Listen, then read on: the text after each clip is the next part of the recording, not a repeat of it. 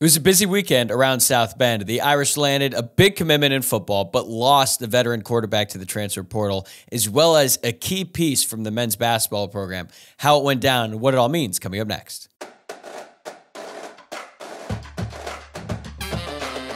You are Locked On Irish, your daily podcast on the Notre Dame Fighting Irish. Part of the Locked On Podcast Network, your team every day. What's up and welcome in. This is Locked On Irish, your daily Notre Dame podcast. Today is Tuesday, April 2nd, and thank you for making this your first listen of the day. I'm your host, Tyler Wojciak. I graduated from Notre Dame in 2018, and these days I'm a producer at Fox Sports. And you can watch today's episode and every other episode on YouTube, or you can listen wherever you get your podcasts. If you're watching along on YouTube, please like the video below and subscribe to the channel. Or if you're listening to the podcast, please remember to rate the show 5 stars, leave a review, and subscribe if you have not already, because I promise you it goes a long way in supporting the show, and I really appreciate everyone who's done so already. We got a bit of good news and bad news in today's show. The good news is that Notre Dame picked up their 19th commitment in the class of 2025 over the weekend in 4-star linebacker Anthony Sacca, who picked the Irish over Ohio State, Alabama, and several others.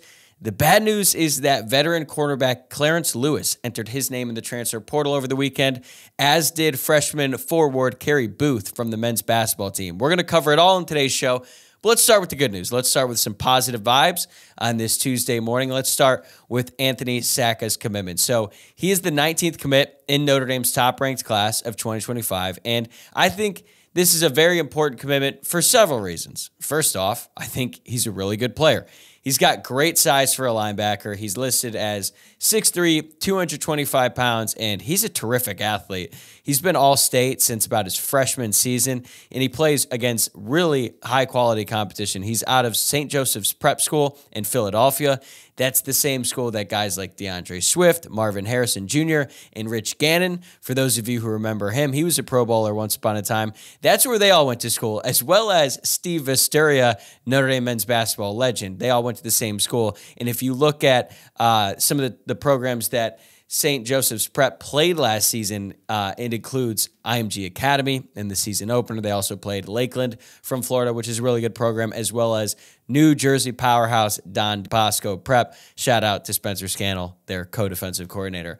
But I think Sacca is a really good player. He's produced at a high level, going up against really high-quality competition, and because of that, his ratings reflect that. He's a consensus 4-star recruit. He's the number 25 linebacker in the class and the number 187 player overall, according to the 24/7 Sports Composite.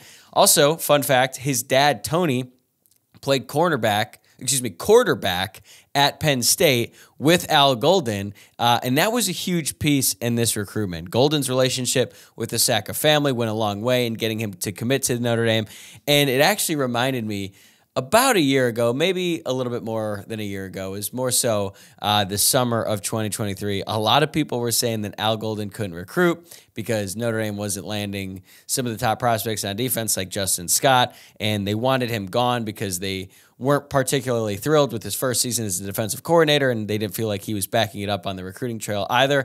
Either way, I think we as a fan base have come a long way with Al Golden as the defensive coordinator, and his recruiting chops helped out in a big way here.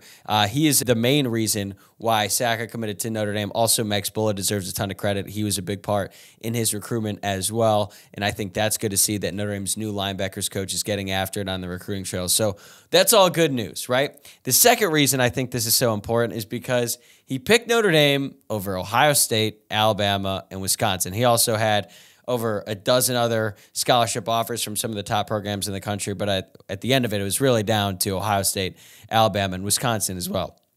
Notre Dame has won several battles against Wisconsin on the recruiting trail and when it comes to hiring assistant coaches, but Notre Dame has not had a ton of success going up against Ohio State or Alabama on and off the field. And I'll admit that getting a player to commit to Notre Dame over Alabama doesn't have quite the same ring to it without Nick Saban as the head coach, and I know that Alabama started to pursue Sacca a little bit more aggressively once Kalen DeBoer became the head coach there, but still, it's Alabama, and anytime you can get a win over them is a big deal. So I think this is a big commitment for Notre Dame. My only question about Sacca is what position is he going to play in college? Because He's listed as a linebacker, but he actually mostly plays safety for his high school team. He's a very versatile player. He could play the Mike linebacker position. He could play outside linebacker. Hell, he could even play Viper, or he could play safety, which is, I want to say, his natural position because that's what he plays. But I think there are pros and cons to each argument. I think he makes the most sense at will linebacker because he can move really well in space. He can cover. He can also blitz off the edge. So he can do a bunch of different things for you, which makes him such an intriguing prospect. Last season, he finished with 67 tackles and 2 interceptions, which might not be like the eye-popping numbers that you see from some recruits. But again, when you consider the quality of competition that he played against and also plays with, like there's some other really good players on this defense, I think that the context there is important and shows you that this guy is constantly making plays when he's out there on the field. So I think when he gets to college, he could play all over the field, and his versatility is going to be an asset. This is just one of the situations where, like, the player is so good that you just take him no matter what, and then you kind of figure out the position once he arrives on campus. Like I said earlier, he's 6'3", 225, and I think there's still plenty of room for him to grow physically. If they wanted him to bulk up and play the Mike linebacker position, I think he could certainly do that. I think the idea of the Mike linebacker and the skill set that is required to play that position is obviously a lot different today than it was, say, like 10 years ago, because if you play any linebacker position, you are going to have to be able to cover. You're going to have to be able to make plays in space, make open field tackles, and run down really good athletes who are on offense. So I really am happy with this commitment. I hope that it, calms down some of the concerns from the Notre Dame fan base about the caliber of players that Notre Dame has been adding lately. I think when you look at the last 4 commits, they were all 3-star recruits. And as for the class as a whole, Notre Dame now has 19 commitments, and 8 of those are 3 stars. The other 11 are 4 stars. And right now, Notre Dame does not have a true 5-star prospect committed in this class. So on one hand, I understand some fans, they look at the numbers, they look at the stars, and they're like, wait a second, I thought this Marcus Freeman era would be or would lead to a lot higher rated recruits. And even though I think it has, and I think that recruiting under Marcus Freeman has definitely taken a step up, they're a lot more aggressive. They're in the mix for guys that they otherwise would not have been in the previous regime. This is one of those players who I think he's a much better prospect than some of the guys that Notre Dame has been getting. And I think that some of the fans who, if the only thing that they're looking at is the ranking and the stars, and they do matter, okay? I don't want to hear anyone who says that stars don't matter. They do. But also, I think that evaluation matters, and especially in the case of Notre Dame, getting guys who you want in the school and who can make it at Notre Dame, you have to be able to hit on some of those lower-rated 3-star prospects who end up becoming really good players in college. I don't think that's the case with Anthony Sacca. He's a really good prospect. He's a really good player, and I think the future is really bright for him at Notre Dame. Also, the last thing I want to say about Anthony Sacca is this is another example of Notre Dame prioritizing the sons of former high-level players. Tony was a good quarterback at Penn State, and he actually was considering Notre Dame when he was coming out of high school, so he's familiar with the program. He's familiar with the university. This time, Notre Dame was able to land his son, Anthony, and there's just something about the 4 for 40 message that Notre Dame, it just seems to resonate with those types of people who experience college football or pro football, and then they want the best future for their sons. This is clearly something that Marcus Freeman has prioritized. It's part of the strategy, and right now it is really working for Freeman and his staff. Okay, coming up next, why Clarence Lewis's decision to enter the transfer portal might be a positive sign for Benjamin Morrison's health. Today's episode is sponsored by LinkedIn Jobs. When you're hiring for your small business, you want to find quality professionals that are right for the role. That's why you have to check out LinkedIn Jobs. LinkedIn Jobs has the tools to help find the right professionals for your team faster and for free. Speaking from my own experience, I know that whenever we're looking to make a new hire, we use LinkedIn to help find the perfect new team member, and it's so easy because they do the heavy lifting. LinkedIn isn't just another job board. They've got a vast network of more than 1 billion professionals, which makes it the best place to hire. Hiring is easy when you have that many quality candidates. So easy, in fact, that 86% of small businesses get a qualified candidate within 24 hours. It's why owners rate LinkedIn Jobs #1, delivering quality hires versus leading competitors. Post your job for free at linkedin.com/lockedoncollege. That's linkedin.com/lockedoncollege to post your job for free. Terms and conditions apply. So now that we've covered the good news in today's show, we've got to talk about the bad news, and honestly, the somewhat surprising news that happened over the weekend when cornerback Clarence Lewis decided to enter his name in the transfer portal. And to clarify, I wasn't really surprised by Lewis's decision to enter the portal, but I was surprised by the timing of it. Notre Dame is in the middle of spring practice. Now, they're in the midst of a week-long break between practices, but still, they're already in the thick of it, and cornerback Benjamin Morrison just underwent shoulder surgery that could keep him out for several months. That would mean, or at least I would think it would mean, there was an opportunity for Lewis to get a little bit more playing time, especially while Morrison is sidelined. Now, the portal is not open for undergraduate students until April 15th, but since Clarence Lewis has already graduated from Notre Dame and he's a graduate transfer, he can enter at any time, and he made the decision to do so last week.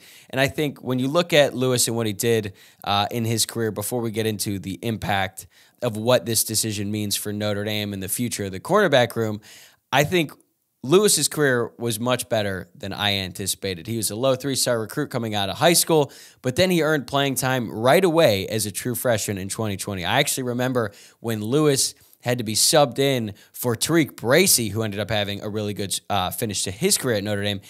Lewis had to come in for Bracy during the Clemson regular season game in 2020, which was like one of the biggest Notre Dame regular season games in a really long time because Tariq Bracy kept getting beat, and I thought, wow, like the staff already trusts him to come in this kind of a game, then he's going to have a really bright future.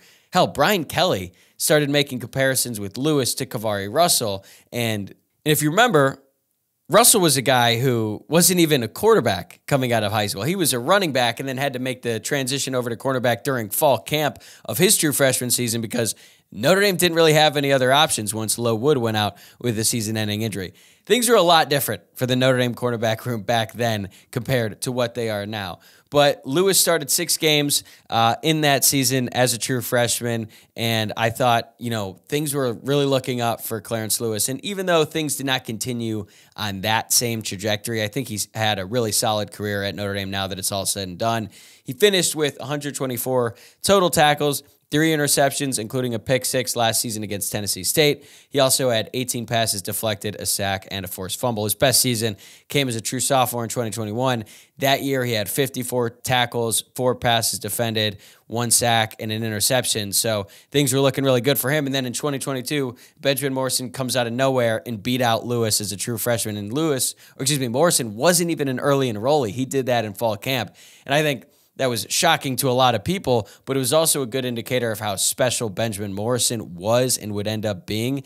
But credit to Clarence Lewis because he stuck it out throughout that 2022 season, and he could have left after that year, but then he came back, played all throughout 2023, even though he was no longer a starter. And by all accounts, Lewis was a great teammate and certainly a valuable piece to the depth of that room. So now that we can focus on the Notre Dame perspective on this definitely hurts the depth of the quarterback room. And yes, I totally understand that Mike Mickens has done a great job of adding more talented players, and he's added more depth to the position ever since he arrived on campus. But now that Notre Dame is without Benjamin Morrison for the foreseeable future, and now they lose Clarence Lewis's veteran presence, they're going to be playing a lot of young guys. And now there's obviously 2 ways to look at it. This is great for guys like Jaden Mickey, Christian Gray, Chance Tucker, and Micah Bell because they're going to be getting a lot more reps. This is good for their development, but still, that group is not necessarily a college football playoff caliber cornerback room. And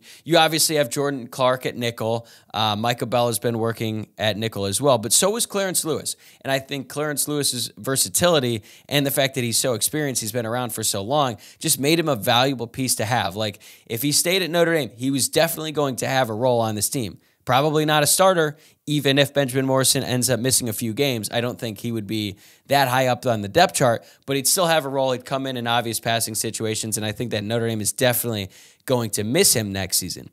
But you could also look at it from the perspective of, does this mean that Benjamin Morrison is a little bit healthier than we might have thought? And again, I kind of got some heat because when I first talked about Benjamin Morrison's injury on the podcast, I covered all the different options. Like, I covered him coming back pretty soon, not missing any time at all, really, not even in fall camp, him missing a little bit of time at the start of the season, or it starting to linger and go into the 2024 regular season. Right now, I'm optimistic that he's going to be back, sooner rather than later, and he's not going to miss that much time heading into August.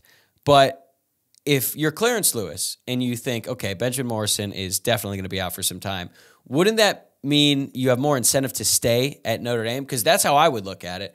Or he could look at Benjamin Morrison's injury and say, oh, he's going to be fine. He's going to be back here soon. And then Clarence Lewis is going to have to be going at it against those young guys just to get some reps on the field on Saturday, even though he's not even going to be a starter. Like, that's a tough position to be in. And even though he's kind of dealt with it the past couple of years, I just feel like Clarence Lewis has proven enough at the college level that he does deserve to get some playing time somewhere. It's just not going to be at Notre Dame. So I think he's going to go out in the portal. He's going to find another school where he could probably start. I mean, hell, he started, I think, 23 games in his career at Notre Dame, so we know that he's capable of being a starting quarterback, but it's just not really the place right now at Notre Dame, and I think Benjamin Morrison's injury and his recovery just got a lot more interesting because now that you lose a guy like Lewis, the depth is really hurt, but also if he comes back, then the loss of Lewis doesn't really matter nearly as much. And I think you still feel very good about the Notre Dame cornerback room going into the season. But best of luck to Clarence Lewis at his next destination, no matter where he ends up going. He stuck it out at Notre Dame, earned his degree, and dealt with a lot, was a good contributor when he was out on the field, and I think he's definitely a capable starter. So I'm excited to see what the future holds for him. All right, coming up in segment 3, Notre Dame men's basketball is likely going to lose one of its foundational pieces from its freshman class. Where does Micah Shrewsbury go from here? That's next. This episode is brought to you by eBay Motors. Passion, drive, and patience. The formula for winning championships is also what keeps your ride or die alive. eBay Motors is everything you need to maintain your vehicle and level it up to peak performance. From superchargers, roof racks, exhaust kits, LED headlights, and more. Whether you're into speed, power, or style, eBay Motors has got you covered. With over 122 million parts for your number one ride or die, you'll always find exactly what you're looking for. And with eBay Guaranteed Fit, your part is guaranteed to fit your ride every time or your money back. Because with eBay Motors, you're burning rubber, not cash. With all the parts you need at the prices you want, it's easy to turn your car into the MVP and bring home that win. Keep your ride or die alive at ebay.com/motors. eBay Guaranteed Fit, only available to U.S. customers. Eligible items only. Exclusions apply. Notre Dame men's basketball also got some bad news in the past few days when freshman forward Carey Booth became the third men's basketball player to enter his name in the transfer portal on Monday. And of all the guys who have put their name in the portal so far, this one definitely hurts the most. Matt Zona and Alex Wade entered the portal about a week and a half ago, and I think everyone expects Tony Sanders Jr. to do the same, even though he has not announced it yet. But those three probably aren't considered key pieces for the future of this program, but that is not the case with Carey Booth. He is one of the most important pieces of this young Notre Dame core. And he did say that he's not ruling out a return to Notre Dame, but I wouldn't count on it. The vast majority of guys who enter the name in the transfer portal, they end up leaving. So I'm not really counting on Carey Booth ever playing another game in a Notre Dame uniform, and this is a big loss for Notre Dame. Booth was a top 50 prospect coming out of high school, and he actually followed Micah Shrewsbury from Penn State to Notre Dame as a high school prospect. He was initially committed to Penn State, and then when Shrewsbury decided to come over to Notre Dame, Carey Booth followed him there. Booth is a great athlete for his size at 6'10", and he's one of those guys that just has the combination of size and athleticism that Notre Dame really struggled to land under Mike Brey. So when Shrewsbury came over and they were able to bring Booth with him, you're like, okay, this is a glimpse into the future. Like, these are the guys that Notre Dame needs to have success. You need to have that kind of size. You need to be able to move. And Booth was sort of one of those guys that you could sort of build your program around. He's also very young. He reclassified and technically could still be a senior in high school right now. And I think because he's so young, he's still a very raw developmental prospect. And that's a big reason why he came off the bench for the first 11 games of the year. But even though he came off the bench for the first 11 games, Booth appeared in all 33 games that Notre Dame played this season. He averaged 6.1 points per game and 4.5 rebounds per game in about 20 minutes of action per game. But by the end of the year, you could really start to see the flashes of Booth's potential. I remember a dunk he had in that Duke game that was really good, and it was really exciting. I mean, he scored 10 or more points in 3 of the last 6 games, and he improved as a rebounder, and you're like, okay, you're starting to see it a little bit. He still has a long way to go. He's not anywhere near his full potential, but it was one of those things that, despite a really rough season for Notre Dame in the win-loss column, you could see the development from a lot of these young guys, and you're like, look, at least some of these losses, they're going to end up paying off because the guys who are out there, the guys getting experience, this is going to pay off down the road. But unfortunately, it doesn't look that like Booth's payoff is going to happen at Notre Dame. So a lot of people were surprised by this decision. And as for the reason for his departure, All I could say is that I started hearing rumors that Booth might put his name in the transfer portal a few weeks ago. I wasn't sure if he would actually go through with it because I felt Booth would be loyal to Shrewsbury, considering he followed him from Penn State to Notre Dame.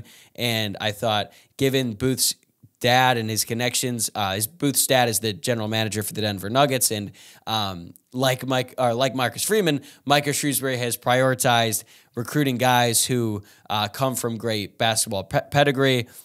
Sir Muhammad is also the son of an NBA executive, so there's definitely a pattern there, and I think that the Notre Dame message, like it does in football, also resonates in basketball. So I thought, like the son of an NBA general manager who's also a really good prospect, like he's perfect for Notre Dame in this new era under Micah Shrewsbury, but it doesn't seem like that's going to be the case. In the end, I think it just had to do with Booth's desire to get more playing time. I think in his mind and the people around him, Booth deserved more than 20 minutes per game than he was getting, and now he's looking to get that elsewhere. And it happens.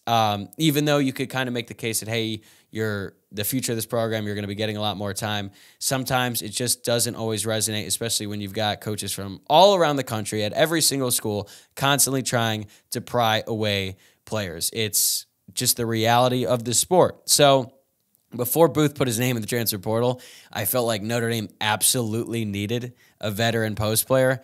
Now they need two. Right? They need another guy. They need two guys down there who can play down low because Kebajai still has a long way to go. And now that you lose Booth, that's just a lot of minutes to make up. And this is definitely an unfortunate loss for Notre Dame. But like I said, it's a reality in the modern game. And now we get to see kind of how Micah Shrewsbury responds. We're also going to get a glimpse of just how aggressive he is going to be in the transfer portal because similar to football, basketball has their issues getting undergraduate transfers into Notre Dame. Now with a guy like Booth gone, how is Notre Dame going to be able to recover from that? One thing that Notre Dame can do when it comes to adding undergraduate transfers is getting guys who just finished their freshman year because it's a little bit easier to get guys in academically after they do that. But I think Notre Dame as a whole has definitely shown strides of improving that and making that process a little bit easier to get guys in from the transfer portal. I mean, look at Riley Leonard and Bo Collins. Like they had not even graduated at their schools yet, and they were able to transfer into Notre Dame despite the fact that they had been in college for several years. So this offseason is going to be like a big case study for Micah Shrewsbury's strategy towards the transfer portal, and now he has no choice but to be extremely aggressive. Like last year, kind of gave him the benefit of the doubt because it's just a really hard pitch to get any transfer to come to Notre Dame knowing what the rebuild was going to be like. And we all experienced it last year and saw how difficult it was for that team. But now that you've got a good core in Marcus Burton and Braden Shrewsbury, and you've got a guy like Kebajai who definitely has some potential. If Notre Dame and Micah Shrewsbury can recruit some guys in the transfer portal to come to Notre Dame and be effective early, give them some playing time that they might not otherwise get at the school that they went to, or if they're at a smaller school, this would definitely be a step up in terms of the stage and competition, then Notre Dame could field a good team next year. But one of those things is like when you have a new coach and you have a really tough rebuild process, like it's rarely ever a straight line. You think you're making progress and then you deal with a setback that sets you back a little bit further. But I feel very confident in Micah Shrewsbury that he's going to be able to make up for this loss and continue to build a competitive team. I'm not ready to say that they're going to make the tournament next year. I know that Tom Noy, men's basketball beat writer, came on this podcast at the end of the last week and said there's no chance it happens. I'm not ready to go that far, but I think it got a little bit harder today because of Carey Booth's decision. Again, he still might come back. I highly doubt it. And it's just another step in what is going to be a very important offseason for Micah Shrewsbury and the Notre Dame men's basketball program. That's going to do it for me today. Thanks again for making Locked On Irish your first listen of the day. Be sure to tune in to tomorrow's episode. We're going to have Luke Smith back on the show, so I'm really excited about that. Plus, the mailbag returns on Friday of this week, so get your questions in. Remember, you can drop them below in the YouTube comments or send them in on social media, on X at Locked On Irish or on Instagram at Locked On Irish Pod. Also, please subscribe on YouTube and wherever you get your podcasts, and I'll see you tomorrow.